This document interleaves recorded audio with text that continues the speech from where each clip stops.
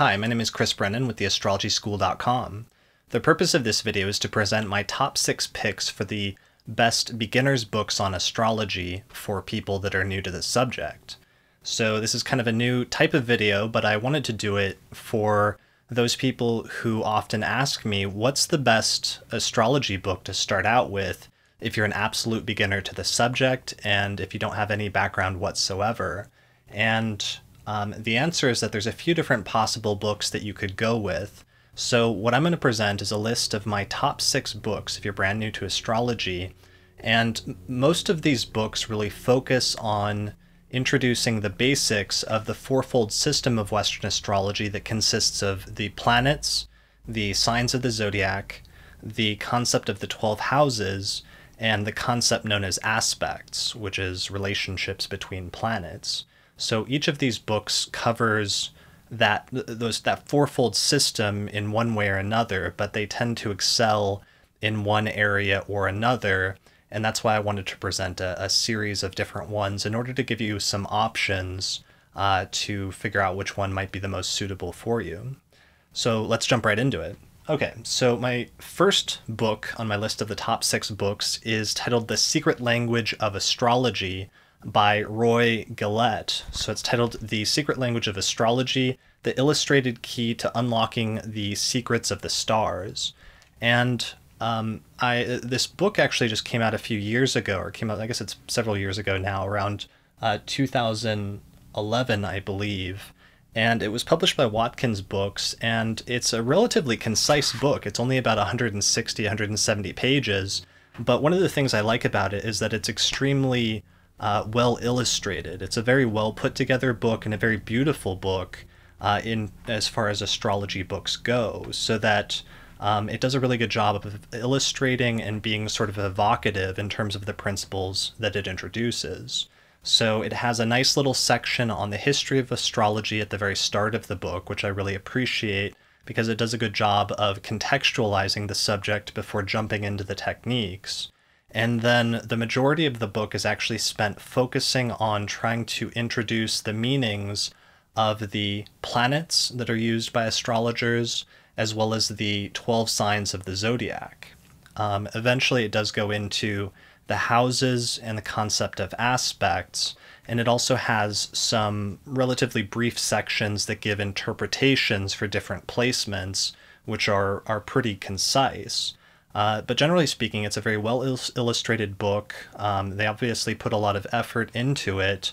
And in terms of sort of intro books, it's a very good, concise book. If you're looking for something that's not going to take forever to read and is going to sort of pack a lot of information into it in a short span of time.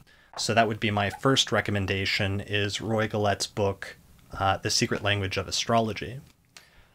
The second book that I would recommend in terms of intro astrology books is actually not quite an intro book, but it's the Ephemeris. So the second recommendation that I would make for every new astrologer is to pick up a copy of an Ephemeris.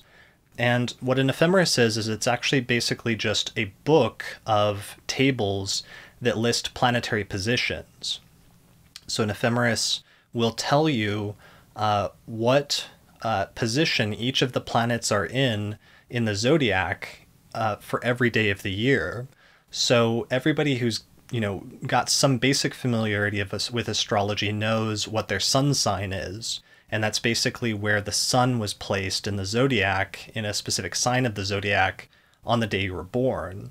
But there's actually other planets in the solar system, such as Mercury, Venus, Mars, Jupiter, Saturn, etc., and each of those is going to be in a different sign of the zodiac on the day that you were born. So what the Ephemeris does is it actually tells you what sign of the zodiac each of the planets are in on any given day in any given year in whatever century you want to look at. So it also tells you what degree the planets are in within each of the zodiacal signs in order to make more minute distinctions about where the planets are placed and what their relationships are. And the Ephemeris is generally just useful, and it's good that you start getting familiar with how to use it earlier in your studies, because the Ephemeris will actually show you how the planets move, and you'll be able to get a sense for how long it takes them to move through the signs of the zodiac. You'll get a sense for the planetary cycles and how long it takes for a planet to make one complete circuit around the zodiac. It shows retrograde periods.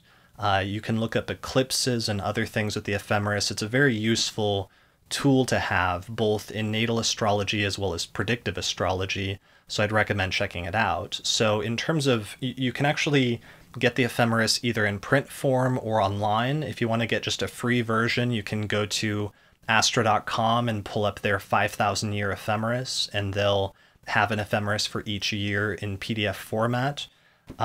For me, I've always preferred a print Ephemeris, and for that I usually use the American Ephemeris, which is by Neil Mickelson and Rick Pottinger, and it was published by ACS Publications. So there's different versions of the American Ephemeris. You can get it for different year spans. So there's one for the 20th century, which is from 1900 to the year 2000, and that's mainly useful if you want to look up where the planets were during different times in the past, over the past century. If you're looking for something more recent, then they have a smaller Ephemeris that's from, I think, the years 2000 through 2050. They also came out with this really useful one called the Trans-Century Edition Ephemeris not too long ago, which basically gives the years from 1950 to 2050, so it crosses in between those two centuries pretty well. There's also a distinction between whether you want to have the Ephemeris at noon or the Ephemeris at midnight. It doesn't really matter, it's just a matter of where you want the day to start in terms of where the planetary positions are listed.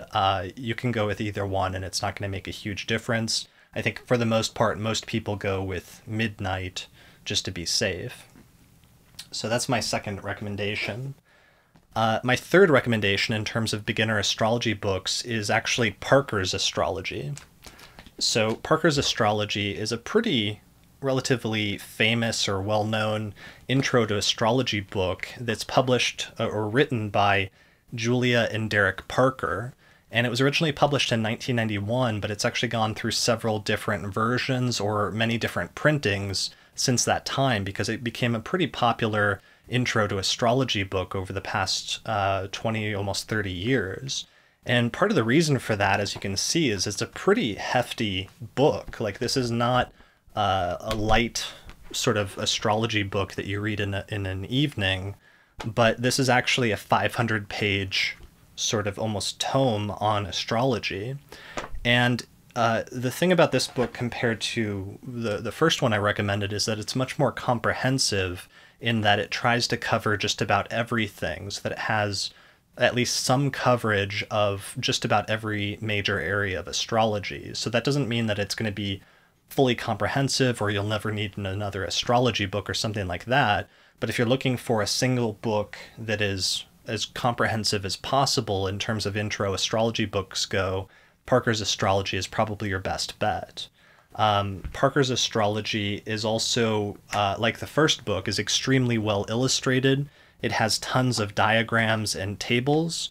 The other thing that Parker's Astrology really excels at is that it has tons of interpretations. So you can take your birth chart, which you can get for free from a site like astro.com, and you can look up what the different placements in your birth chart mean in Parker's Astrology, where it'll tell you what Mercury in the 11th house means, or what Mars in Cancer means, or what have you. It'll actually go through and list, and some of the delineations are kind of long and others are kind of short, but they try to include a ton of delineations in this book, and for that reason it's actually pretty useful as a sort of beginner's astrology book, because oftentimes one of the first things that you want to look up is what the different placements in your birth chart mean. So it's not going to have super, super long delineations. They're often pretty concise, and the delineations are not going to be as good as if you actually went to an astrologer and got your chart read by them, because then they'd be able to synthesize all the different placements, whereas this book will just present the placements in isolation without taking into account other ones. But that being said, it's a good all-in-one type book to get yourself sort of oriented with the topic and to have a good reference volume that can kind of sit on your desk and that you can refer back to over time.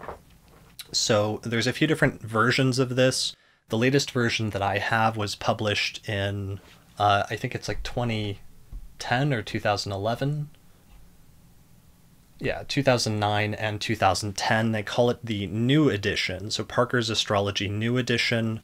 Whatever version you can find, just find whatever the most recent version it is, whatever the most recent version you can, and that'll probably be the best one at the time. But even if you find an old one of the nice things about this book is that it's so popular and it was published by a major publisher that it's relatively easy to find for pretty cheap, especially through Amazon and other sites like that. All right, so that's my third recommendation. My fourth recommendation, and this might be a little, I don't want to say controversial, but I don't know, you wouldn't usually see it on a list of intro astrology books, but my fourth recommendation is Cosmos and Psyche by Richard Tarnas.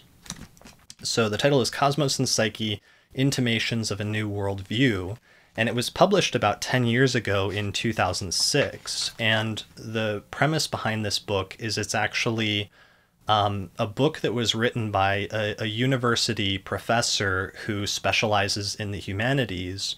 And Tarnas actually became semi-famous in the early 90s when he published a book titled The Passion of the Western Mind, which sort of traced the development of Western thought and Western philosophy over the course of the past few thousand years. And that book ended up on many reading lists for different universities because it was so well done. But then it turned out that that book was actually just a precursor to this other book that he was writing that he eventually completed a decade and a half later called Cosmos and Psyche. And the big deal about Cosmos and Psyche is that Cosmos and Psyche was essentially a respected college professor who was writing a book where the basic premise was essentially what if astrology is accurate, or what if astrology is real? And not only that, it wasn't just raising the question, but he actually tried to the best of his abilities, make the case for astrology as a legitimate phenomenon. And what's interesting about it is he kind of approaches it in a roundabout way, so that for the first 50 pages or so of the book, he doesn't actually mention the word astrology, but instead he kind of builds up to it and sets the scene, sets the sort of stage as he's building up his argument to make the case for why astrology is a valid and legitimate phenomenon. So this is not an easy book to read. I have it on this list, though, because this is like a thinking person's astrology book. Or if you're coming at this not from the perspective of, trying to interpret your birth chart or trying to interpret other people's charts or look at relationship compatibility or something like that, if you're trying to approach astrology as like a serious intellectual discipline, or you have that sort of background in philosophy or metaphysics or the humanities or something like that, and you're curious to see a sort of more respectable presentation for astrology where an actual sort of academic person who has a background in philosophy and history, if they were to make the case for it, that's what you'll get with this book. So it does present in the second half of the book a bunch of natal demonstrations, a bunch of examples of transits, and a bunch of different studies of outer planet cycles, all with the purpose of demonstrating that astrology is a legitimate phenomenon by showing it working both in the lives of individuals as well as the lives of people in world events and things like that, through social movements and different things that happened together or in concert with outer planet transits. But so this is essentially a intro to astrology book that was written for intellectuals and for academics. And so if you find yourself kind of more in that camp rather than in the camp of people that are just looking for interpretations of your birth chart, then you might find Cosmos and Psyche to be a good introduction to the subject, if that's the sort of perspective that you're coming from. So that is my fourth recommendation. My fifth recommendation for beginners astrology books is titled On the Heavenly Spheres by Helena Avelar and Luis Ribeiro. So the title is On the Heavenly Spheres, a treatise on traditional astrology. So this book came out a few years ago now in 2011, I believe. Let me double check that. Oh, 2010. So this book came out in 2010, and it was published by the American Federation of Astrologers, and it's actually a translation of a book that came out in, I believe, 2006 or 2007 that was originally published by this couple of astrologers from Portugal, and they originally wrote the book in Portuguese. And then this publication is actually a translation of that work that was written in Portuguese into English, and the translator was actually my friend Maria Mateus. So this book is an introduction to traditional astrology, and the difference or the distinction is that the other books that I've recommended up to this point primarily focus on modern astrology, which is the type of astrology that was sort of developed and perfected in the 20th century. So essentially the most recent forms of astrology that have developed in modern times. But if you go back and you look at the history of astrology, it turns out that astrology prior to the 20th century was oftentimes a lot different than the type of astrology that is practiced today. So today astrology tends to be more character-oriented and more focused on psychology and the analysis of character and things like that, whereas prior to modern times, astrology was a little bit more focused on prediction and the timing of events. There's also some differences in terms of the technical apparatus of traditional astrology utilized some techniques that were lost and not transmitted to modern times. And it's only recently, in the past 2 or 3 decades, that some astrologers have decided to go back and look at and do translations of ancient texts from Greek and Latin and other languages, and then to recover some of the older astrological techniques contained in those texts. So what's awesome about this book is this is actually one of the very first books in modern times that provides a general introduction to traditional astrology, so to those types of astrology that were practiced prior to the 20th century. And specifically, this book excels in particular in medieval and to some extent Renaissance astrology. So essentially the types of astrology that were practiced, especially, I want to say, between the 12th and the 17th century. That seems to be the primary focus or specialization of this book in terms of the techniques and the types of traditions that the two authors draw on. But it's a really good book because not only is it just a book on traditional astrology, but it's actually a really good intro book just in general, because they really break down all of the concepts in a really excellent and a really understandable way. The other thing is that Luis actually has some background in graphic design, so the book is extremely well illustrated in terms of the diagrams and the tables and the other things contained in the book. So I didn't actually count, but it has to have something like 100 different diagrams and tables in this book. So it's actually very well illustrated in terms of demonstrating different concepts.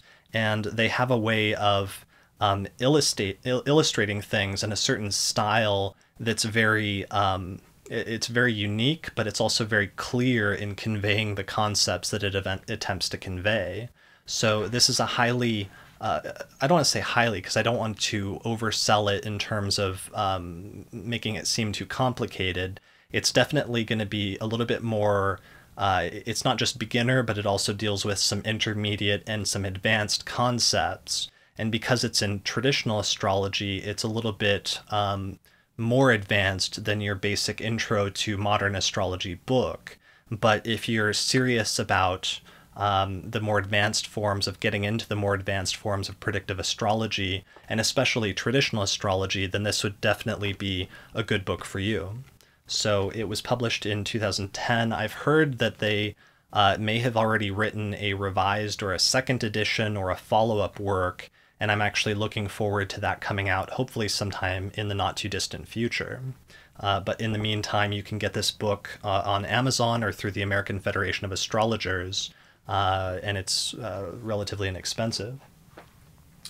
All right, and finally, the final book and my top pick in terms of my top 6 beginners' books on astrology is actually a book titled The Essential Guide to Practical Astrology by April Elliott Kent.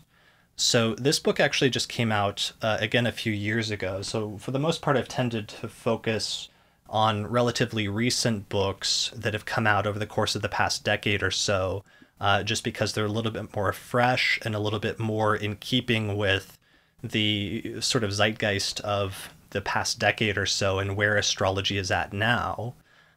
This is one of the books, though, that when it came out in 2011, I was actually really impressed by how clear a presentation of modern astrology it gave, where it's actually relatively comprehensive. It's a how many pages? It's a just under 400-page book, but April actually covers a surprising amount of stuff in this book. Now, it's not quite as comprehensive as something like Parker's Astrology, where it's just this huge tome, but what April's book does really well is that it breaks down just about every part of astrology and makes it very approachable and very understandable.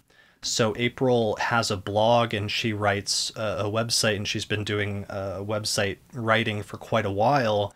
And that actually comes through in this book because it's written almost as if it's not a, I don't want to say that it's not a book, but it's written almost more like a blog rather than a book. And that's actually a positive thing because it makes it much easier to read. And she does a very good job in terms of the layout and the design of the book to make things approachable and make it so that you can read through the book relatively quickly and easily. She also has a very conversational and sometimes sort of lighthearted style that I think is also very useful for an intro to astrology book, because you're dealing with what can be some pretty advanced or some pretty heavy techniques and a lot of information to take in. And so sometimes for a beginner, it's better to have a sort of lighter book which can help you to get through the topic more easily, rather than just like throwing a ton of history and philosophy and techniques and completely overwhelming you.